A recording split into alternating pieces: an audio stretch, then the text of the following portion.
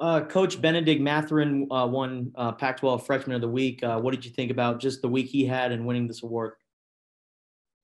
Against Washington State was a big reason we were able to win. He was terrific. One of the statistics that he checked the box with was his rebounding. You know, he had 11 rebounds after halftime in the Washington State game. And we not only needed his points, which obviously that speaks for itself, but the 11 rebounds plus the 20-plus points, it was an outstanding game. He was the best player on the court for us. And I'm really happy for him that he won the Pac-12 Rookie of the Week because his level of play certainly earned it. But when you see a young player play that way in a pivotal game in which the outcome could go either way, that's really when you want him rewarded. And very timely performance by Ben. Ryan Kellepier, you next. Yeah, so this is your best offensive rebounding team, at least on a percentage basis. I'm just curious how much you attribute that to personnel and how much of that is intangibles like effort or having a nose for the ball and things like that. Well, everything starts with personnel, you know, the talent level, the experience level of the team that we have. But, you know, I've mentioned this a number of different times. One of our strengths at the moment is our depth. Hopefully we can continue having it. But, you know, we don't start Ira Lee and Christian Coloco yet. Both of those young guys are very, very pivotal towards our team's overall success. You know, Christian is our best front court defender, an excellent rebounder. You mentioned offensive rebounder. Ira Lee does a lot of different things, plays a great effort and energy, very talented offensive rebounder. And Ben, you know, who we don't start off the bench. Those are three guys that don't start that have really contributed in our rebounding efforts. Obviously, the starters, Jordan Brown and Azuolas and Dalen Terry, you know, now I've named six guys. So we have the personnel to be able to do it. I think it really helps both our defense and our offense.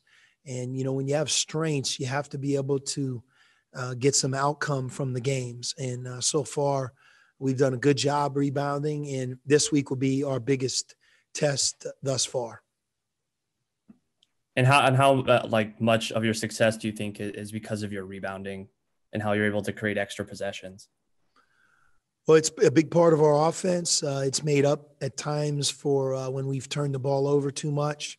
It's made up for times when maybe we haven't shot the ball well from the free throw line or even the field. But key second shots, you know, you get a second shot, it lends itself to free throw attempts. Obviously, if you go back up and score it, it's usually an inside shot, a dunk, a foul, an and one. So it's a big part of the game and something we want to take away from our opponent and be able to get those coveted second shots on our end. And how do you strike a balance between transition defense and offensive rebounding? Like where do you kind of draw the line between how many guys you want to send to the boards without compromising your transition defense? Well, we've always done it one way. We send three. You know, there are times when you play three guards, or the past when we've had a three-guard lineup where you don't really get that third guy on the glass as much. But we want to send three, always two.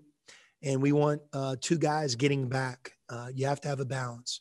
While those guys are offensive rebounding, you want them to be protected so that the ball can get stopped and you can protect the other rim on a breakout or on a fast break. But the best teams that we play, you know, you have to be good at both. You can't give them those easy transition opportunities, and we still want to be formidable on the offensive glass. Brian Peterson. Coach, you mentioned Ben not starting. Is there any talk or consideration to changing the lineup to get him into the starting group, or is he playing the minutes you want off the bench? Yeah, so much of it is who finishes the game. You know, the actual quality minutes are the most important thing. I mean, we start a starting lineup for a reason. We feel like that gives us the best chance to to be the best team we can be at the beginning of each half. The starting role is one that's coveted by all players, so it's something that they shoot for. I think every player wants to start. But for right now, I like the way our rotation is. The guys that don't start the game are really important towards our success, which I just pointed to a few minutes ago. And Ben, with his scoring punch, really complements the guys that don't start. If you think about how Terrell Brown plays, how Christian Coloco and Ira Lee, the strengths of them, Ben gives us some scoring punch and firepower with that group. And we like how that feels right now. But when a guy like Ben continues to develop, it's first, let's give him more opportunity. And then if it's in our best interest to start him, we can eventually go that direction. But he has a big role right now, and I think he's headed in the right direction. Thank you. Bruce Pasco. Hey, Sean, along those lines, I was actually curious about that too. And you almost could make a similar argument for Terrell starting, but I was wondering if you've thought about that, at least with a smaller lineup or at any point, whether with Dalen particularly, if part of what you're saying is you're starting Dalen because he brings you a little bit of length, but also some ball handling and as well, or how do you kind of break that down? Yeah, I mean, we start the group that we start because we feel like it's our best five combination of players. But on this year's team, one of our strengths has been, and I have my fingers crossed, I hope it continues to be our depth. Each year at the Red-Blue game and in a non-COVID traditional year, I think you guys always point towards, the depth of how it will build. Is it good? Who will play what position? Who will start? Who will grow? And it just seems like every week past that Red-Blue experience, it seems to work itself out, and you're never quite as deep when you get to conference play as you were in October. Some of it is injuries. Some of it is just level of play, confidence, young players kind of headed in either one direction or the other.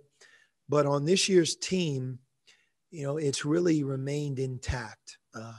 Our best performances have come with a variety of combinations of players. Our depth really, really shined through against Washington State.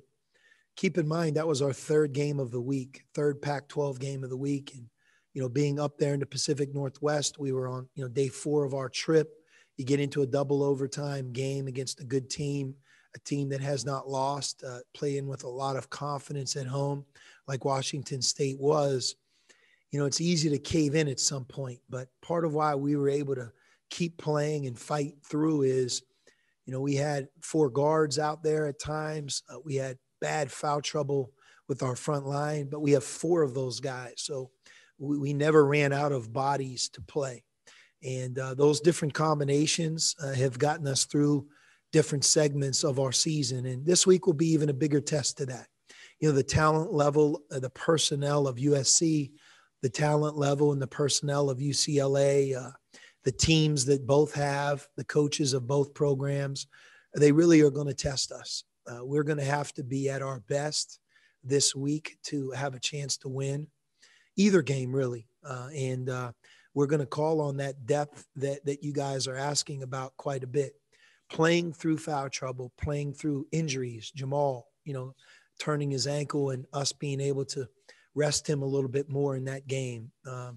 So that's a big part of what we're talking to our guys about. And, I hope the 4 guys that don't start can all play really well this week. We're going to really need them to play well, and we're going to need our starting group to play well too.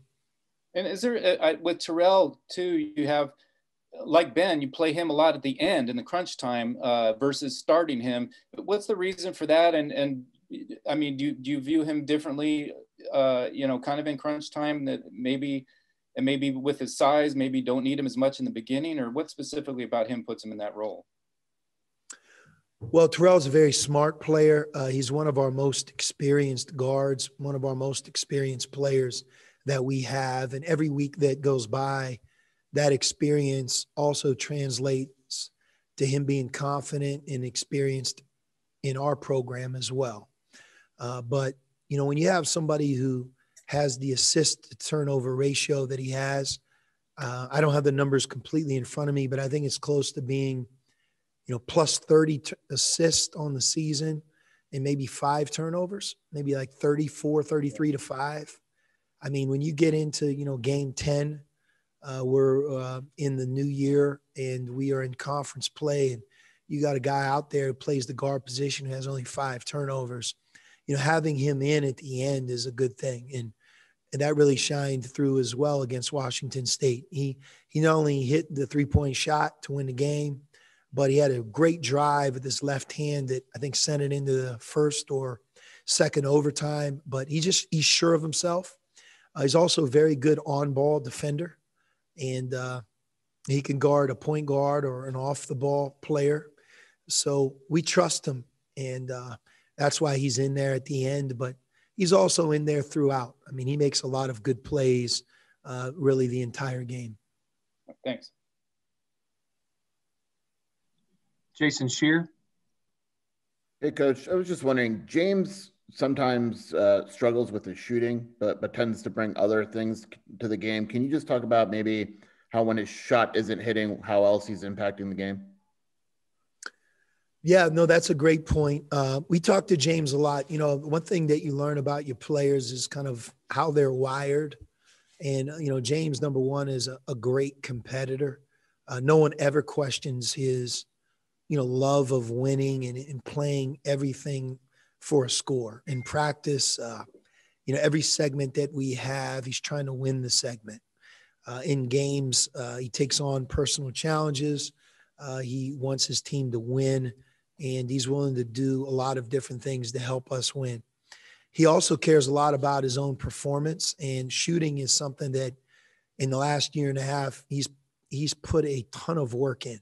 And you see this all the time when a young guy like these guys that we're coaching really go the extra mile to, you know, build their body up, like Christian Coloco, or you know, work on their free throw, like Christian Coloco or Jordan Brown. In James's case, really working on his shooting. You know, they want it to translate right away, you know, and it just takes time. But I believe James is capable of shooting a better percentage from all 3 levels. I think he can shoot better from the line. I think he can shoot better from the 3-point line, and he can score and shoot a higher percentage from 2.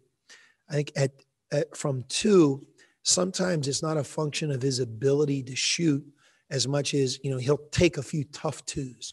You know, he'll challenge the big when sometimes he might be able to kick it to the corner, or instead of taking it all the way to the rim, he can jump stop and shoot a pull up, which he's very good at. You know, same thing from the 3-point line. You know, missing 1 or 2, he stresses about it because I think he wants to make them so bad. But I really believe in him as a shooter. As long as his mind's in the right place, he continues to work like I've seen him work every day since I've been his coach. And he takes good shots. You want him to take good ones. The ball will go in. And I think that's one of the things that I'm looking forward to the next couple of months. You know, his shooting percentage, when it rises, even if it's incrementally, you know, he makes us a much better team because we've played through some stretches where he hasn't made them, but there's no doubt he's capable. And then with Terrell, he's a guy when he was at Seattle, he was asked to do a lot more offensively and really carry the load there. Has a different role at Arizona. Is that something that is easy to evaluate, or how do you kind of know that's going to be successful when a guy transfers schools and kind of changes roles? Yeah, you know, the one statistic that really stood out when Terrell played at Seattle, really there's 2, is his ability to take care of the ball. Like Seattle was great at not turning it over, and he had the ball in his hands almost a ton of minutes a year ago. And when you think about that right there, that's one thing that's really translated from how he played at Seattle towards Arizona. You know, the other statistic that's really enormous for him is, I mean, he shot over 400 2-point shots. And for a guard to shoot that many 2s, again, I think it tells you his talent level, but really what makes him tick. At this level, at the Pac-12, the difference of size and athleticism, there's not going to be that many twos available. And we have two bigs on the court. So the spacing at times will be different than the spacing he had at Seattle. But I do think that he can score more. He doesn't have to get 20 a game for us, but taking those opportunities when they present themselves, we're encouraging him to do that. Like a lot of players on this year's team, it takes time to settle into a new role. It doesn't happen in game one or in the first couple of months of the season. It generally takes into the months of January and February before a player really is sure of himself. I'll use Stone Gettings as an example. Stone practiced with us a year earlier, but he lost all of December last year with a facial fracture. And when did he really come on? Late January, early February.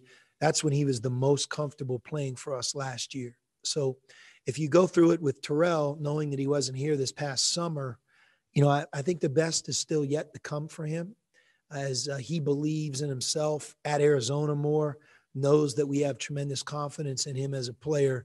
I think he has a little bit more of a scoring punch, and we're going to call on that because we're going to need him to be able to do that at certain times. But I can't say enough good things about Terrell. His performance this past weekend speaks for itself at Washington and at Washington State, but he is a first-class guy, good student, great kid. He came highly recommended to us by his coaching staff at Seattle. Obviously, Jason Terry's very familiar with his family, but I'm just so happy that he's here because he gives us that leadership and that experience that we really needed desperately on this year's team. And he does his job. He practices hard every day, and he makes us a deeper, better team for sure. Jason Barr. Hi, Coach. I'd like to ask you about Evan Mobley and what makes him so tough. But before I do that, I've got a question, kind of a funny question on the rules of the game. When you go into an overtime and a second overtime, I believe you get an extra timeout. Correct me if I'm wrong. And if that's the case, I've always wanted to know this, why does a player not get an extra foul? So if you have 4 fouls going into overtime, shouldn't it be 6 that you foul out in? Or is that just the way it's always been done? No, that's a very good point. Sometimes if you just step away and take a different perspective of basketball in general, and I believe I'm right about this, I may not be completely correct, but we're the one sport that, penalizes our best players and puts our best players in a position to be disqualified, not by anything flagrant, but by, committing 5 team fouls. So to your point, I think that's something that, can be discussed. I'm sure it has been discussed. Same thing with the bonus structure. In FIBA basketball, they have a unique bonus structure. So, it resets, by quarter, not by the half, because they play 4 quarters. There's really a different level of strategy, in terms of how you get to the bonus, how important it is to be in the bonus. Because when it resets, you lose your advantage. Whereas in college basketball, once you get into that bonus structure where the team's committed 7 fouls, you're forever going to the foul line until the end of the half, the end of the game. But playing overtime is long too. It's a 40-minute game. It's a 5-minute overtime. You get into that 50-minute game like we were on Saturday, and, you're a long way from home. It really takes a lot of heart and fight to be able to finish like we did. And I was very, very happy and proud of our guys.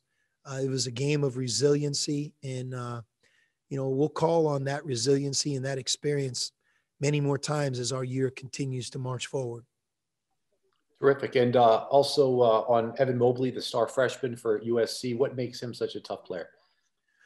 Well, obviously, I've seen Evan play, on the travel team circuit prior to this summer, and familiar with Isaiah, his brother who played at SC last year. I also saw Evan in USA basketball in the tryouts in Colorado Springs for 4 days against obviously great players. Zeke Naji was there, and he has a unique ability of just being incredibly quick, like almost like a wing player who's a great athlete, light on his feet, quick to the ball, huge second jump, explosive, can run and move, but yet he's 7 feet tall and he's very, very long. DeAndre he also was one of those guys who was amazing with his agility but DeAndre is big, it's strong. He could kind of go through you. Right now, Evan Mobley he always is going by you, around you, over you. He just really calls on his length and his athleticism, but he's also a very skilled basketball player, as is his brother. Both of those guys can dribble, pass, shoot. They'll drive the ball. They play everywhere on the court. They're not just strictly low post big guys. And that's what makes USC so versatile. The other part of Evan Mobley is he's a tremendous shot blocker. He goes and gets it. He makes it look easy, protects the basket. And when you look at USC on defense, Evan Mobley is a big reason why they're so good defensively, especially guarding the 2-point field goal. He just blocks shots, alters shots, impacts the game, protects the paint like good big guys do. So it's his defense and his offense, his versatility, but he's certainly one of the best players in college basketball. And, his brother is as well. His dad and his mom and dad, I'd be very proud of both those guys. There aren't many families walking onto a basketball court that look like that. They're both very good players. Bruce Pascoe? John, along those lines, I know the Mobleys they're obviously a big part of this, but I was just wondering what you think about what makes their defense tick. They've been really, really good defensively, and obviously shot blocking. What else kind of makes that work for them? Well, I don't know if there's a statistic that reveals this, but I think they could be the tallest team in college basketball. They have, Taj Edey, who plays the 1, who's 6'2". You have Drew Peterson and Isaiah White. I would say 6'8", 6'7" at the wings. Max Ogbong Polo, who we're familiar with. We recruited Max, who's a sophomore. Max is 6'8" wing player off the bench. And, even their subs, I go through their roster here. Their wings are big. Their point guard is 6'2". And then, Chavez Goodwin, number 1, the transfer from Wofford, he's got to be 6'9". So, the 8 players that are playing in the game, you have one guy 6'2". You have 2 or 3 players that are between 6'10" and 7 feet tall. And then you have the remaining 3 players that are 6'8". It's like that length. It helps you be a rebounding team. It protects the basket. It's tough to make shots over top of you. And that's why USC, in my opinion, is an NCAA tournament team. I think they got a terrific roster. Andy Enfield, he's an experienced, very good coach. So they mix in a 2-3 zone. It's not just man-to-man. They do both. We have to be ready to be efficient. Got to take care of the ball. We got to create our own good shots. They're not going to give you easy, open looks. I think KenPom actually has a weighted length calculation, and they are number 1, at least when I looked at it. Anyway, I was also wondering just next week, and I know this is far ahead in these times, so think a week ahead, but Oregon State's pausing. The game is on as of now with you guys on that Thursday, the 14th, but who knows? And I was wondering, how do you handle that? Or do you even think, do you guys as a staff even think about that and how it might affect things, or, what's the impact? No, Bruce, for us, we really just have to operate one day at a time because, as you know, things can change tomorrow on game day between us or USC. So, we're just trying to encourage our players to follow the COVID protocols that we have, to work hard, to be smart, to make sure that they're being honest and we're communicating on and off the court with them right now. And just kind of take it one step, one day at a time. All of a sudden you get through another week. Last week was a big week for us. I mean, being on the road for 5 days, playing 2 road games, actually playing 3 Pac-12 games. So, recovering from that now that we're back here at home, and we're looking forward to the games this week. I mean, we're playing against 2 very good teams, well-coached groups of players, a lot of experience, especially on UCLA side. And, I think you guys know this, for us to win games this week, we're going to have to play really well. We're not going to, overcome our own bad play and leave these games with victories. These are very good teams, and they're hard to score on. They both rebound well. They have good personnel. They run good offense, and it should be, 2 really good games. Pac-12, I look at the point guard position in the Pac-12 and all of the seasons that I've coached here, and there's been quite a few very good point guards that have played in this league, both for us and against our team. But every time that we've played a Pac-12 game, whether it's McKinley Wright, Quade Green, Bonton at Washington State, it doesn't get nearly enough recognition to be such a terrific player. He was very, very good last year. He's just as good this year. He had a great game against us on Saturday. Now you have Taj Edie. You just start going through each player on our respective opponents. And, it's a really good conference. I think we would have had as many as 7 teams in last year's NCAA tournament. I believe quite a few of us could have advanced. And when I look at this year's conference, we have quite a few teams that are going to be in the postseason that are going to be very good. And I think that are capable of winning this year's Pac-12. And I believe that USC and UCLA are more than capable of winning the regular season championship. So should be really great brand of basketball, 2 big games. I know our players are excited, and hopefully we're going to be ready. Well, I was wondering one thing about that too, and just down the road, like, would you be amenable to playing a game that if a game got canceled on a Thursday, play it again instead on Monday? Like, say Oregon State wanted you to play on Monday, kind of like that Colorado game where you played that and then boom, you went on the road. I mean, is that something you kind of figure you can handle or will have to handle because of the way things are going? Or yeah, as long as it's safe for our players, and what I mean by safe, not COVID, but you have to be careful and aware that you start playing 3 games in a week multiple times. If you ever play back to back, you have to keep their health and well-being in the forefront of your mind, physically as well, and really mentally. It's just Pac-12 playing Thursday and Saturdays. It's quite a task, to get ready for both games, to get through both games. How you feel on Sunday, there's not much you could do even if you wanted to. And as you go deeper into the season, that becomes even more challenging.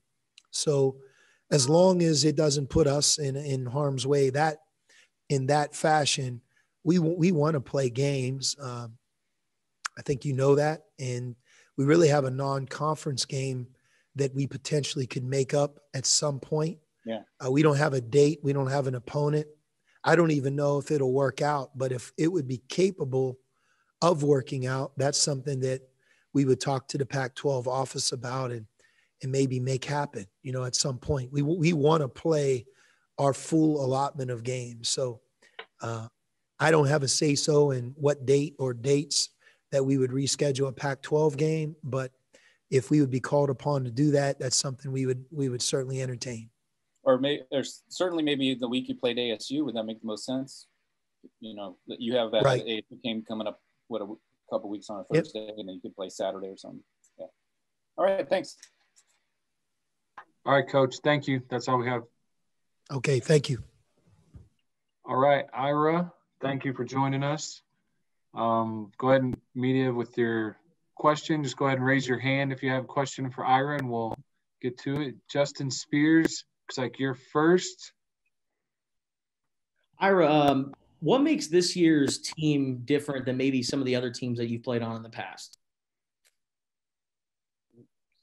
I mean, I feel like every team I've been on here has had depth, but just guys, we have a group of guys that are like really, really bought into like what we're trying to get accomplished. No one has the ego of I want to go out and score 20 or 30 a game.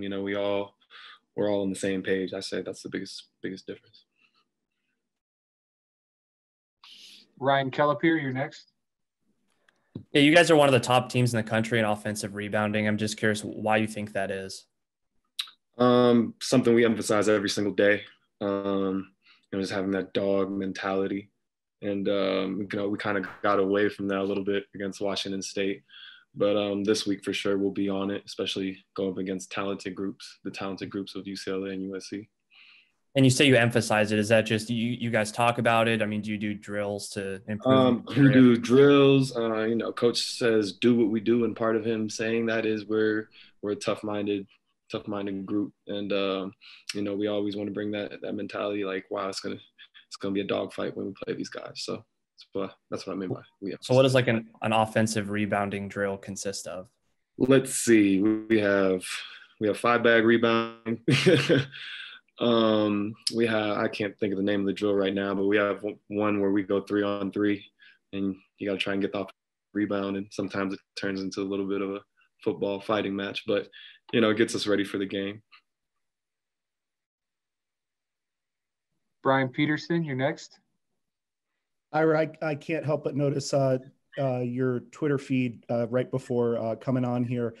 Is it hard to stay focused on basketball with I know you spoke a lot about this during the summer with everything going on, hard to stay focused on basketball with the way the country's going. Is that remain the case? And how do you balance that as somebody who does keep themselves involved and interested in what's going on?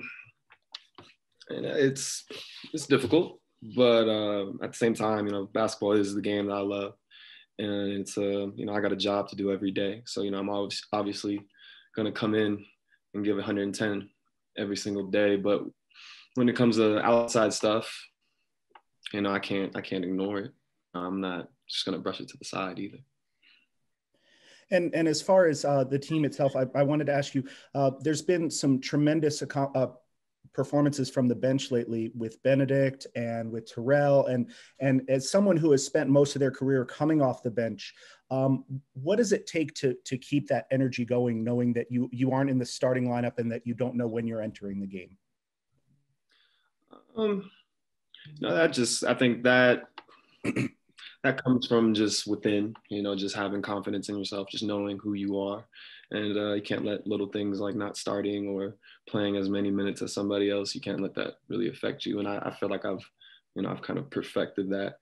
And at the same time, like Ben had 24 and 11 the other day. That's big time for him. I'm always rooting my guys on, like, hey, like even Azulis, when he got into the starting line, I was like, hey, if you can give me a double night, come on.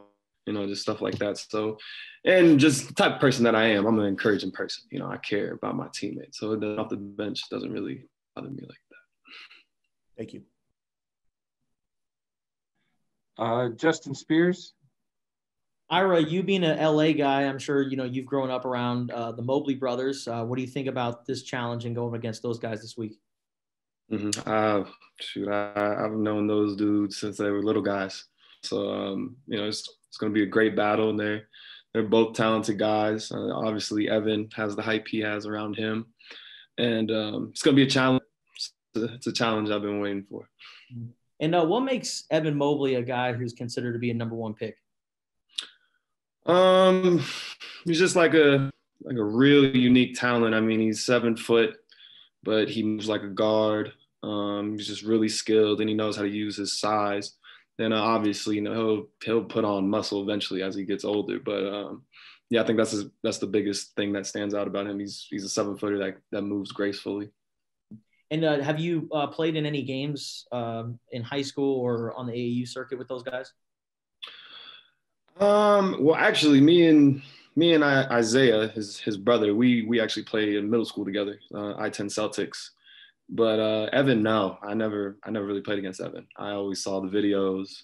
I actually went to a couple of his games, but I never actually got to play against him in high school. And then Isaiah, what do you like about just the progress he's made? And do you have any memories of middle school and playing basketball with him? I mean, he's always been the tall, skinny kid that wants to shoot the ball. So, this summer, actually worked out a couple times together this summer. So he put on muscle. He's starting to become more physical. At least that's what I saw from the film this past week. So, it's great to see him finally come into his own, and he'll continue to get better. Jason Shear. Hey, I was just wondering, do these games against the LA schools mean a little bit more to you? Yeah, but also I had to put too much thought into it. I still approach it like any other game. But one, my dad played at USC, two, pretty much the whole team on both teams. So, I take that into consideration sometimes. But like I said, I treat every game the same. I don't care if you're my best friend, brother, cousin, whatever. I'm still gonna attack you the same way. And then also, this team the team chemistry is great. The team seems to legitimately like each other. Is that something? Did that click right away? Is that something you guys had to work on, or how did that kind of come about?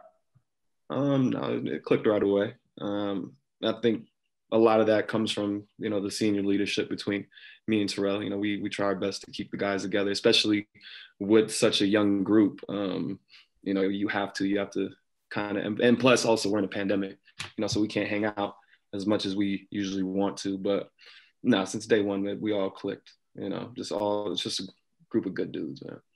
Thanks, Aaron. Mm-hmm. Bruce Pasco. Hey, Ira, do you know, you were talking about the rotation a little bit. I mean, you've been around. Do you feel like this time of year, it seems like things kind of come together as far as guys knowing what they're doing? Do you get the feeling with this team that you're there at this point, or maybe a few more games, or kind of where are you at as far as everybody knowing? To be honest with you, I think we're sharp right now. Even if you just and watch our practices, guys are in the right spot on defense. Guys know what they're doing. It's usually what happens when you get into Pac-12 play, especially for freshmen. They get those non-conference games under their belt, and they get comfortable. And you send Dalen's getting better on defense. Ulis is starting to figure it out, offense and defensive end. So, I say right now we're sharp, but also too, I think we have another level we can go up to as well. On a completely different note, I wanted to ask you I think you're the one guy on the roster who arrived at Arizona here before any of this FBI stuff came on. And I was just kind of wondering, and therefore had no idea that there might even be a possibility of not playing in postseason. So I was wondering your reaction just to that decision last week that they wanted to self-impose. I'm not gonna lie to you, it did hurt, because I went to the tournament freshman year. We lost first round to Buffalo. Second year was a rough year for us. My third year here, Corona, and now this situation. So it was hard, but just like I told the guys, we might as well go out with a bang. So try to win every dang conference game. Yeah. We got nothing to lose. Well, does it change your thought that maybe you might come back next year? I mean, you do have that option now that you could come back. What do you think? I'll be quite honest with you. I haven't really put too much thought into that yet, but when Mark's around, I'll sit down with my family and the coaching staff and see what's best for me. Okay. Thanks. Mm-hmm. Anything else for Ira? Any other questions? Ira, where are you, by the way? I'm with that background. Yeah, no, I'm at home. I'm in my own apartment right now. Okay. Yeah, we had practice this morning, so I had to come home, take a little nap. All right, Ira. Thanks for the time. We appreciate it. Thank you. Yep. Thank you, guys. Have a good day. Thanks, Ira.